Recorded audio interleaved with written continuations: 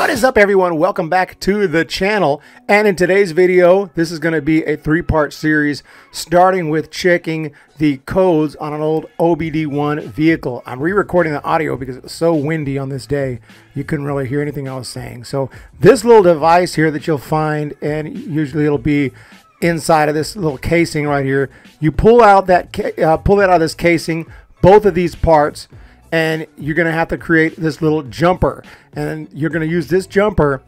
It's really simple. You just find any kind of a cable, like an electrical cable. I just use a speaker wire. I mean, any kind of wire that's going to pass current.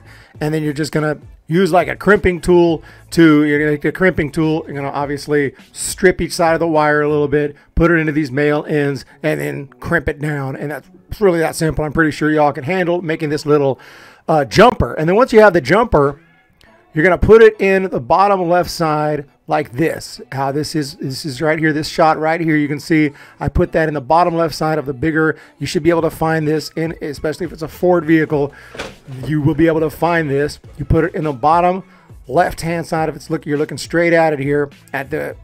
You see 4 inserts on the top, 2 at the bottom. You put it on the bottom left, where there's 2 at the bottom left. So once you put that into that bottom left and kind of got it in there, it should go in there nice and smooth. Then you're going to take this other side, the other part of this here, there's going to be an individual, and you're just going to put it in there. And then you've completed your jump. And the next step is to go into the vehicle. You're going to turn the key, not all the way. You're just going to turn the key, don't turn the vehicle on. We're going to turn the key part way just to power it up, and then watch, and preferably record if you have your little camera and your phone, so that you don't forget. Record how many times it's going to flash. It's going to flash twice and pause, and you're going to get a number. So let's do it. And I'll throw some codes. Here we go.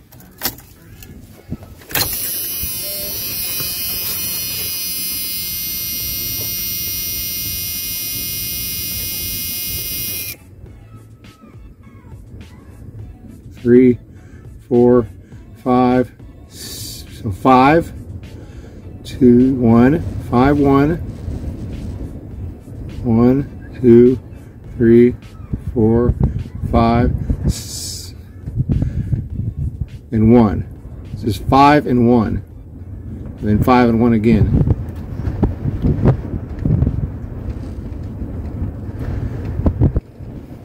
One,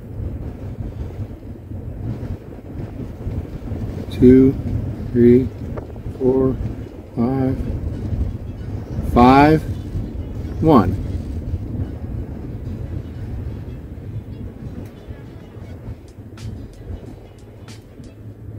Five, 1.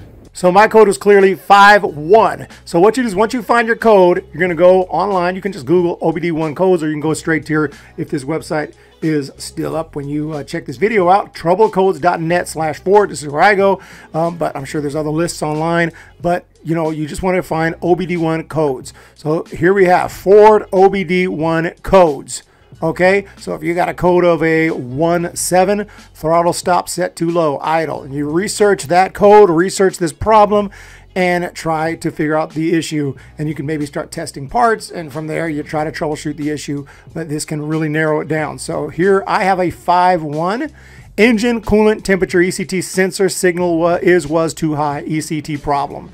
This could be the issue. This is why my car is dying all of a sudden. I'm having issues. I got the check engine light.